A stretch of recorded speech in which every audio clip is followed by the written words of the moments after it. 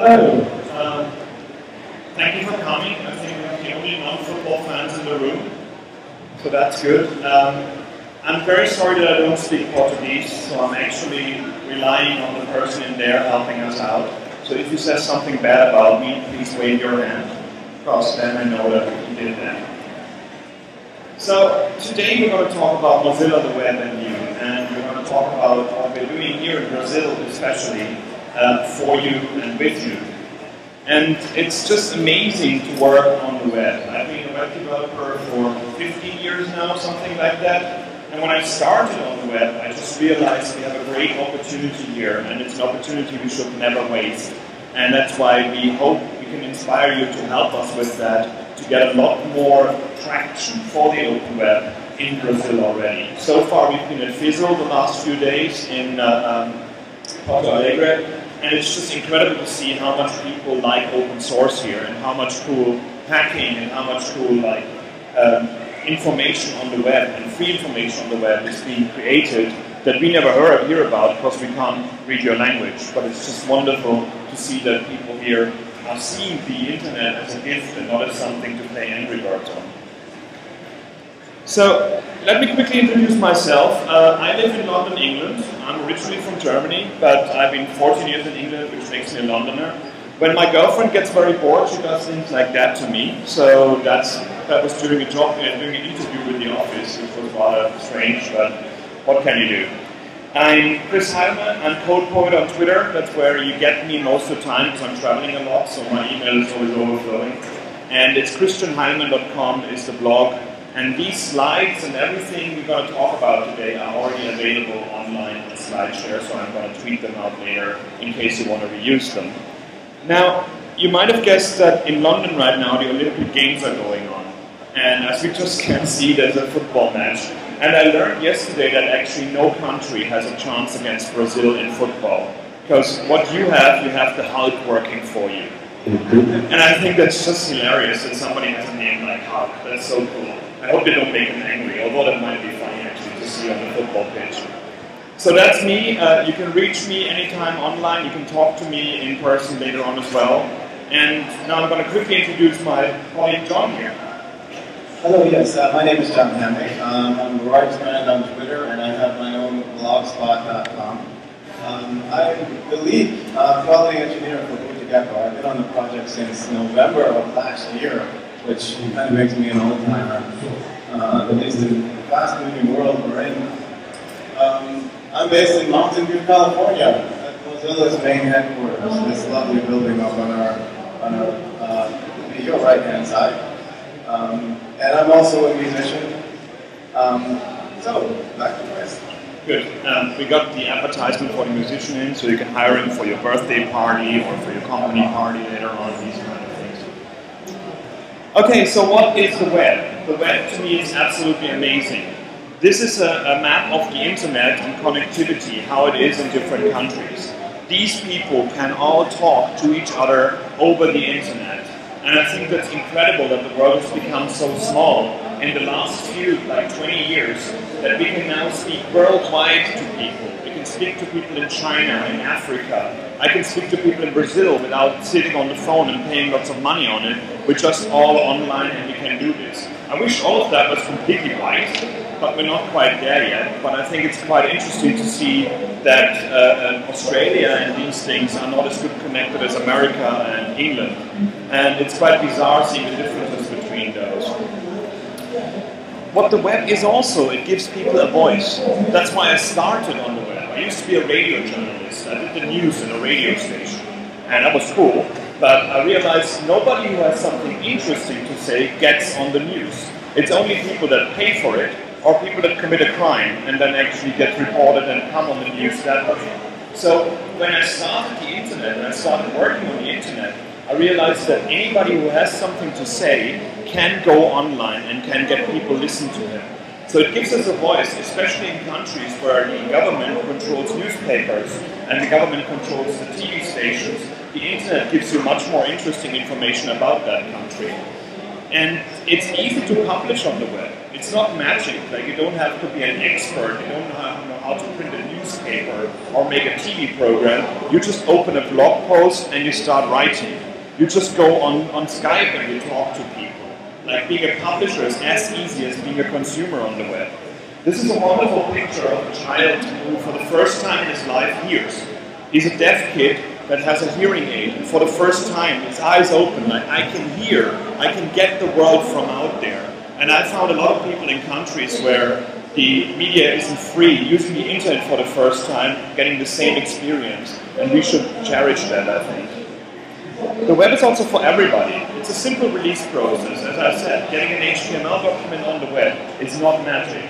You don't have to go to university and learn a certain way how to write software and how to compile it. You just write the thing, put it on an FTP, or copy and paste it into paste bin, and all of a sudden the information is on the internet. They're simple technologies. HTML, CSS, and JavaScript are not hard. They're confusing, especially JavaScript has really random things in it, but they're not really hard to learn for somebody who just wants to have a go at them. So you don't have to be an expert to be on the web. We always make fun of websites that look horrible or actually have coding errors in them. But at the same time, it's good that these people are allowed to be on the web as well. Because when there's bad websites out there, the ones that we build get more money. So we actually have something to complain about. So Mozilla, in its very core, is there for the web. We are a non-for-profit organization.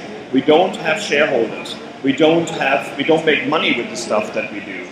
I used to come from a large corporation that is purple and starts with a Y before I started at Mozilla. And there, everything I did had to make money or we didn't do it anymore. At Mozilla, everything we do has to do some good or we don't do it anymore. And that's much more fun to me. And it's very, very important that we have an organization like Mozilla there that can do things that the Googles and the Microsoft and the Apples can't do because we don't have shareholders that tell us, like, where's the money in that? So we have a great project. If you have kids or if you have parents, well, you obviously have parents, but if you have parents who want to go on the internet and don't know about internet technologies and don't know what the whole thing means, there's a project called Mozilla Webmaker, which turns consumers of the web into doers of the web. People who write their first websites, people who write their first blog posts, people who understand how to upload an image to the internet. These kind of things are explained in that process, and there's a Mozilla Code Party going with it, there's lots of events going on with it, and one of the tools we provide you with is, for example, Mozilla Thimble. This is a live editor that shows you the HTML on the left-hand side, and on the right-hand side it shows you the map. And it tells you when there's errors in there, so instead of just saying that there's an error, it explains what the error is about, and you can fix it for yourself. And this is a program we built for kids, but also for people who just want to start with it.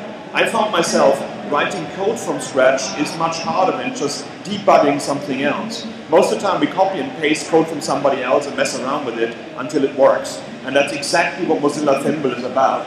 You can write your own tests in there, you can write your own examples for it, and get people excited about web technologies in a very interactive way. The same with Popcorn. Popcorn is a JavaScript library that allows you in an editor, as you can see here, to upload video to the web and mix it with web content. So if you have a video of your president giving a speech and you want to show a map at a certain time, they now have an editor to do that rather than having to do it in the video itself. So it brings video into the web and interacts with other parts of the web in video itself, and that's HTML5 video, of course. So, as said before, it's simple technologies, they're not hard. HTML structures the content. Is this a paragraph? Yes, it has a p tag around it.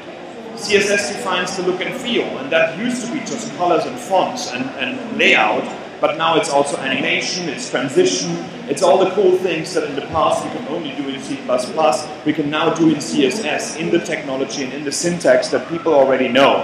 And JavaScript adds the interactivity. It doesn't make things so beautiful, but also makes things change when you click on them, loads new things in, these kind of things. So these are the main three technologies that you use for the web, and we don't need any other anymore because HTML5 is so wonderfully rich that we can do cool stuff with it. So one of the main things that Mozilla is doing, or I'm doing in Mozilla, is I'm part of Mozilla Developer Network, which is a documentation piece about any technology of the web. So we have a wiki there with everything in there. Everything you need to know about web development when you get stuck, you will find there. There's lots of them out there, but the only thing that MDN does, it comes with an edit button. So if you don't like something, or you find a mistake, or you want to make a demo, you press the edit button and you go for it. You don't have to be part of Google, be part of Microsoft, be somebody known to actually help with that. Anybody is invited. It's like Wikipedia for code examples and code documentation. And it's very, very important that people realize that they're the only independent one out there. Which brings me to a request. We need you to help us with that. We do the whole thing in English. I also translate parts of it in German, but we don't have anything in Brazilian Portuguese. And you know Brazilian Portuguese and you know English, which is good. So it would be nice if you helped us with translating. The new wiki that's coming out, it came out yesterday actually at Feasly, we did a translation starting, has a translation tool. So all you have to do is pick, say, add translation, pick Portuguese Brazil, and start translating. And it's again a simple editor. It has the content on the left-hand side and your editor on the right-hand side. So you can translate directly from one to another, much like Facebook did it in the past as well, which is pretty sweet. And so please help us with that, because we want to do a lot in Brazil, and we realize that having documentation only in English is not good enough. And all of us learning Brazilian Portuguese first is going to take too long. So we thought we'd work with you and give you a translation tool instead. So, a bit of history. What has Mozilla done? Why are we here, and why are we important for the web? And the big one was the big blue. When I started on the internet in '97, Internet Explorer was the only browser out there.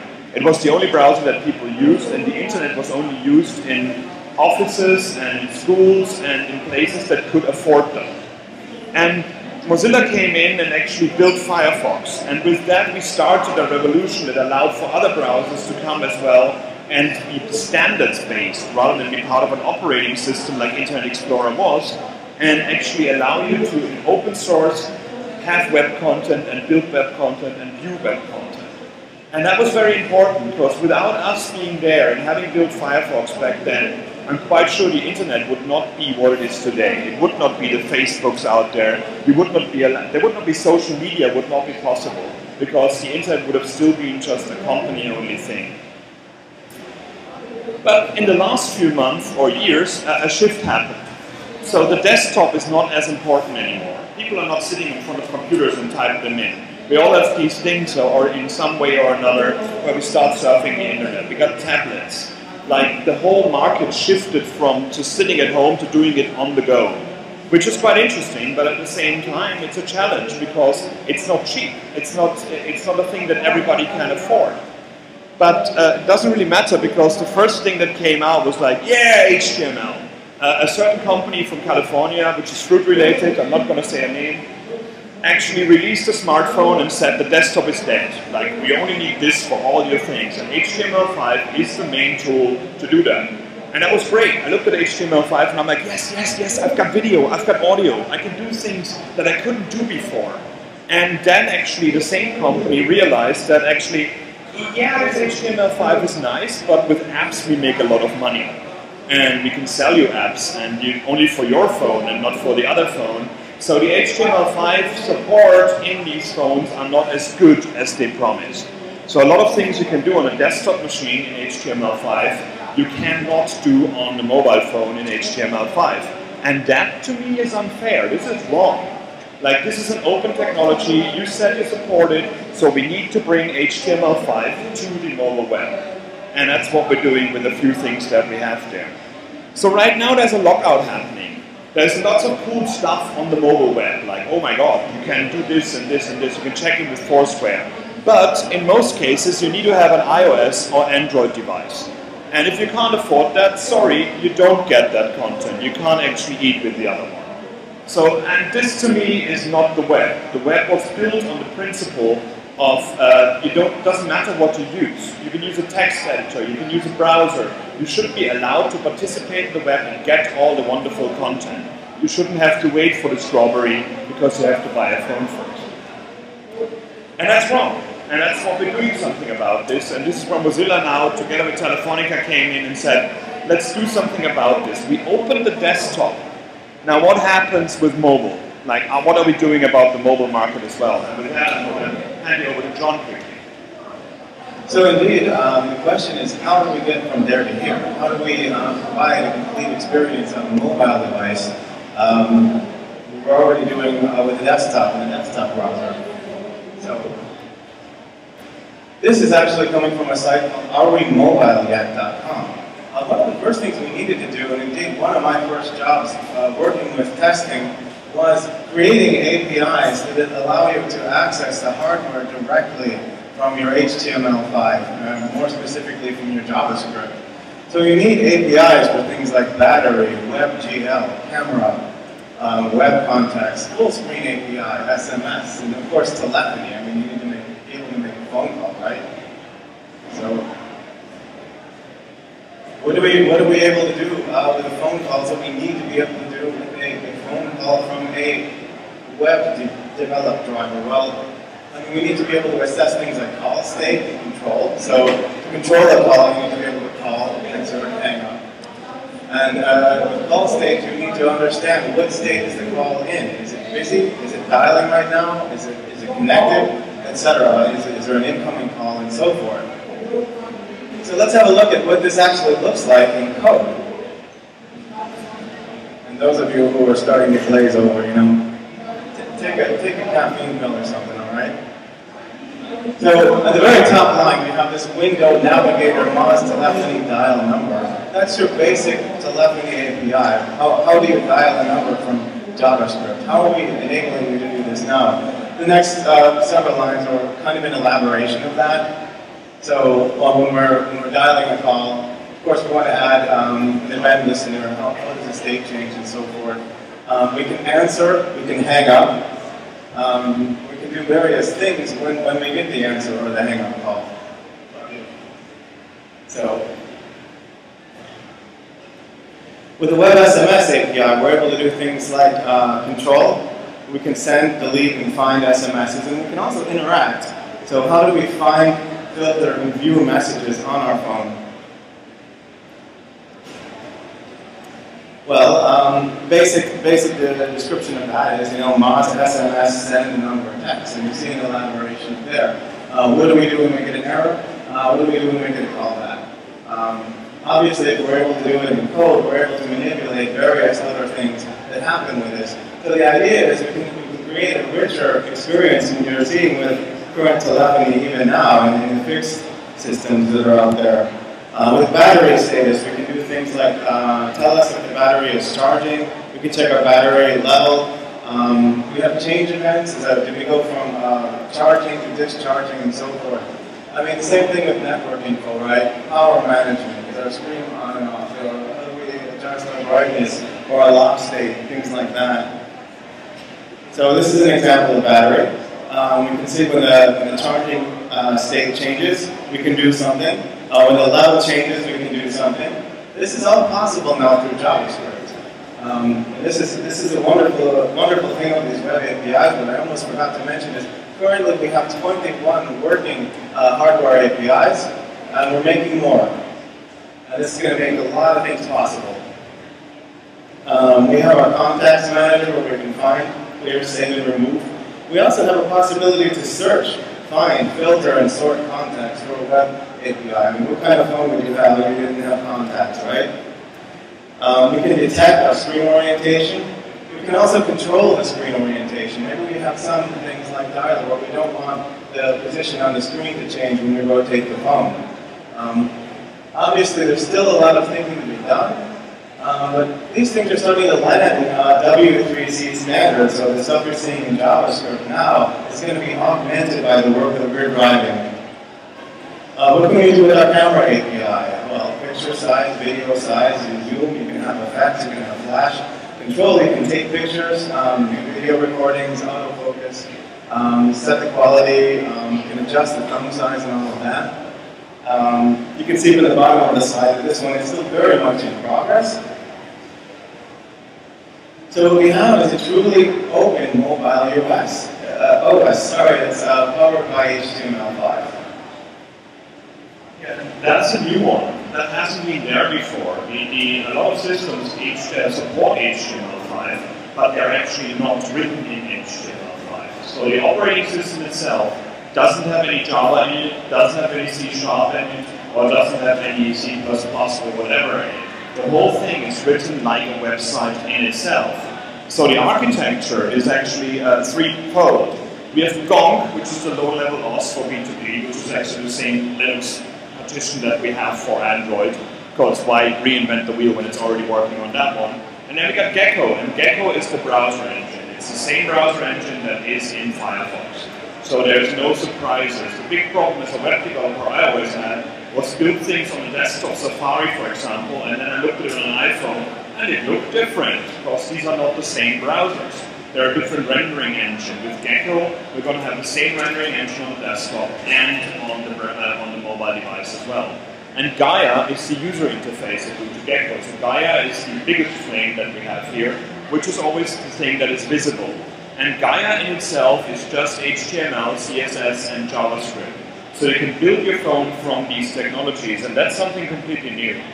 So this was on the flight over, where I had 5 minutes not screaming kids around me, just showing you what the thing looks like. This is a very old build of Gaia. This is not what it looks like nowadays, but you can see it's like any other smartphone. It got the icons, it got the scrolling, but when you hit the button here, and you actually go into the camera, you see that the whole thing is written in HTML itself, which means you have a phone that is like a website. What does that mean for the future of this? And I think it's a very important part to consider this, is that there are endless opportunities. Like, you want to say you have a company, you want to have 400 phones for your people that work for you. Lucky you got 400 people working for you. Well done. You want to have 3 applications that they can use on a phone, and you want to have a company logo above it. You go to Apple and say like, hey, can I have an iPhone with my logo on it? And they're like, no. Can I do something about it? No. Okay. Hey Google, can I have an Android phone with only 3 applications on it, my logo on it? Well, let's talk about it. Maybe it's possible in the future. You go to Mozilla and say like, does Gecko allow me to put a picture there and 3 applications below it? Yeah, write an HTML page. So we can build the interface of mobile phones in HTML, JavaScript, and CSS. We don't have to wait for the next Android to come out and look completely different. We can change the problems that we have with it. And that gives us context-aware phones. Imagine a children's phone that would have basically just 5 buttons, like call home, call school, order pizza, these kind of things, and have like a nice interface on top of it. That is possible with that. Imagine a phone that when you have another SIM card, you change from one provider to another, gets a completely different interface and gives you the possibilities that that provider has that the other provider didn't give you. Now you have to buy it from that provider and you have 3 different phones at home. With Gecko, we could switch according to that. So, of course, a smartphone without apps is pretty pointless. The apps is what people want to have. They don't want to go into the browser and start browsing. They want to have their games. They want to have their little things that do one thing and one thing well. So writing apps for Gecko or for Firefox OS is as simple as writing an HTML document and writing a manifest file which is in JSON. That manifest file tells us this is an application. It tells us what this application needs to do. So, for example, accessing the camera or making a call is not possible from every HTML or JavaScript that runs in Firefox OS. So if somebody installs that, it asks the user, this application wants to take pictures, is that okay with you? And you say yes, and then you can take pictures. If you say no, you get an error message and you can actually deal it accordingly. So this manifest file turns any website into an application, which is incredible. Because in the past, again, I had to write my own applications to install them on desktop as well. So when you write these open web apps for Mozilla's or in Mozilla's style, you can actually run them in the browser as well. And they run across different browsers. They work in Firefox, they work in Chrome, they work in Internet Explorer 10, they work in Safari. And in Firefox, it would give you this installation thing here, saying like, okay, you want to install this application. This application then runs on your desktop, the same way it runs like native applications do. So on Windows, it would be in your Programs folder, on OS X, it would be in your Applications folder, on Linux, it would be also in the launcher. and then you basically have a full screen experience for your things. This is a game that was written in HTML5, and you can see it has the full screen. It doesn't have a browser bar in there. It doesn't say, I'm running inside Firefox. It just looks like any other application that you have on your operating system. And this is possible just by writing in HTML and writing a manifest file. So what about making money? Of course, somehow, sooner or later, you want to make money with your stuff as well. And that's why a lot of people write native applications to make money with Apple or with Google. So, of course, we're going to have a marketplace as well. The marketplace is now open for developers. You can write applications, you can send them in, and it's going to be open for end users in a few months, not a long time. And then people can install these apps in Firefox and in the Firefox OS devices, and it works like any other marketplace out there. You can sell your apps, you can give them out for free, you can actually bill people inside your apps for buying extra things like you can do with games on other platforms right now as well. And again, I gave you a puppy to make you go, oh, yeah, we have to help you. We want you to spread this message for us in Portuguese, in Chinese, in Spanish, whatever you speak and whoever you talk to. We want you to go out there and explain to people that this is in the making and we need developers to make it work. Because an app store is not really working, but a full app store with really cool stuff would be amazing. Imagine the phone coming out and one of the games on there being yours. You can go to your mother and say like, look, the phone you just bought, I made that game, so don't tell me to cut my hair anymore, or things like that. So you can make your family proud by being the first one to do that. And you can use a text editor, you can use Vim, you can use whatever you want to build it. You don't have to be a Microsoft certified developer and use a certain tool to build your applications. You use the same tools you use to build websites out there. So how do you get started? On developer.mozilla.org, EN apps is everything you need to know about applications, how they're actually built, how you can put them together, and where you can send them later on.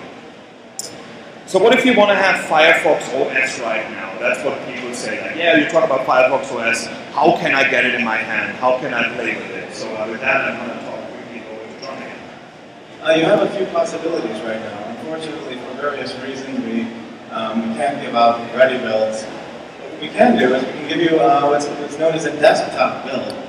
So you can, with a couple of commands you can run, you can basically get a build of what the guy called that runs in your desktop.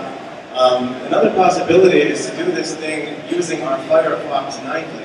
So you can get a version of Gaia that runs right inside of our Firefox natively. You know, it doesn't work on the beta builds, but it does work in our nightly build. So there's the desktop builds for Windows, Linux, and Mac OS, and there's also the Firefox nightly stuff as well, which you can try. It's relatively easy to set up. I should mention that the Windows desktop build is extremely easy to use, and Felipe just showed it to me today. So these are brand new things that our community is making right now. And in the spirit of that, I want to show that as you're a part of the community, you're going to make things like this possible as well. Yeah, and the good thing about that one is when you use the nightly build, for example, you've got all the developer tools that come in Firefox as well, so you can actually edit your applications in the browser directly before you have to go back to your editor, which is a very, very powerful thing to have. And it's quite cool in the last years browsers have become these editing tools, much like only the displaying tools of the internet. The interesting thing about that one is as well that this is cool, this is nice, of course you want to play with Firefox OS. But what we really need is people to write applications. You're not going to build Firefox OS, you're not going to build your own phones. Or you shouldn't have to. But the applications will run into that one. So for testing your applications, this is great. But don't spend too much time getting too excited about hacking the system itself, unless you want to sell your own phones with Firefox OS on them. If that's the case, come to us and talk to us about it. I think it's incredible to have this little editor to see the thing live on your machine as well. And when we say it's a Firefox nightly only right now, never forget that we have a 6-week release cycle. So Firefox nightly now, in half a year's time, is Firefox. So it's not that much of a problem anymore. And of course, when people ask me about these things, so where's the metal? Like, this is cool, like you could show me the emulator and everything. What about the hardware? Where do I get a phone? What does the phone look like? And it's quite fun to see like Sepultura doing that dog. I don't know what they're doing there, but it's quite interesting to see. And yes, we have phones. They're hard to come by. But who you talk to is actually the Vivo people or Telefonica. They are the ones that are partnering with us to bring the phone into the hands of people in a few months' time, as far as I heard. And you go to the website openwebdevice.com, and there you can actually see them in action, a video in action, what they look like. And we have a few here if you want to quickly show one. Just like this is what they look like at the moment. These are just test platforms, but these phones will be available through Telefonica Vivo here in Brazil in not a long time for a very, very affordable price. And that is the idea of Firefox OS. We're not there to actually kill what's there right now. We're there to bring the web to people who don't have it yet. So a lot of people are like, oh yeah, you're going to take on iOS and Android now. And I don't think we're going to have the stunning numbers of Android anytime soon. And I don't think we need to. The main idea of Firefox OS is to bring the web to people who now have an old Nokia phone or an old Samsung phone that only allows them to send text messages. It will be as affordable as those phones, and it will be web-enabled. And this is why we started that whole thing. We came up with the idea of having a web phone. And then, funnily enough, Telefonica came up to us and said, like, we had that idea as well, we just heard that you're working on it. Can we partner on that rather than work against each other? And of course, that was a very good idea, because Mozilla is not there to give out phones. We're not a hardware company, and we're not going to build hardware or send it out. Google tried to do that with the Nexus 1, that didn't work, so we're not going to do it anytime soon, and it doesn't make sense for us.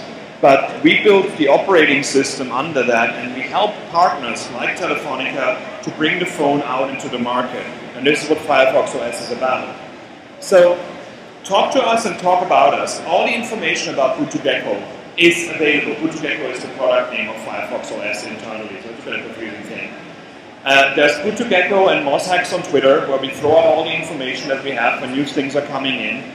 There's a platform mailing list where everything happens that is happening in Firefox. There's IRC channels on irc.mozilla.org, the channel B2G.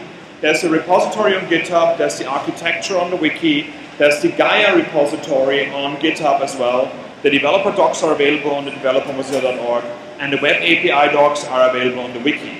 So nothing in this phone, nothing in this operating system is closed. Everything is publicly available for you to play with, to fix, to help us with, and this is so cool. Android is awesome, but waiting for Android is not awesome. Android is not open source to me, it's tada source. Like, tada, we have a new version open. And now you can get it. And then the code is available in 3 weeks' time. And with BoottoGecko, you can build the thing with us while it's happening, rather than having to wait for us to bring out the new version that you are unhappy with. So the last thing to cover is that we also have a program about making Udostar. So there's no way we can fly over every single time there's an event in Brazil, because it is a long flight and we're old. And it makes much more sense to actually support people here and internally in other countries. So I'm running a program in Mozilla called the Ventures and Reps program. This means that if you want to be a speaker or you want to do an event for Mozilla about the open web, about Firefox OS, or about HTML5, then come to us and talk to us about it. We can give you slide decks, we can give you one-on-one training, like a Skype call, how you can improve your training skills. You can learn from us how to give a good presentation, how to write blog posts, how to write good code examples. And all this material that we're doing, all these trainings, I'm doing one in Sao Paulo before I fly back in a day's time. All these materials are available on the wiki as well. So if you want to give this presentation, the slides are available. They're Creative Commons, they're open for you to use. I didn't violate any copyrights with them, and you shouldn't either, but it's just wonderful to share this information, because I want people worldwide to know they can speak for Mozilla if they speak the right language. So if you need some training up, if you're interested in speaking that, come to us and talk to us later. There's an email where you can send your application on, and look at the Reps training program. There's lots of stuff in there that helps you even in your job. If you have to give a presentation to your boss, there's some good tips in there how to become a better speaker.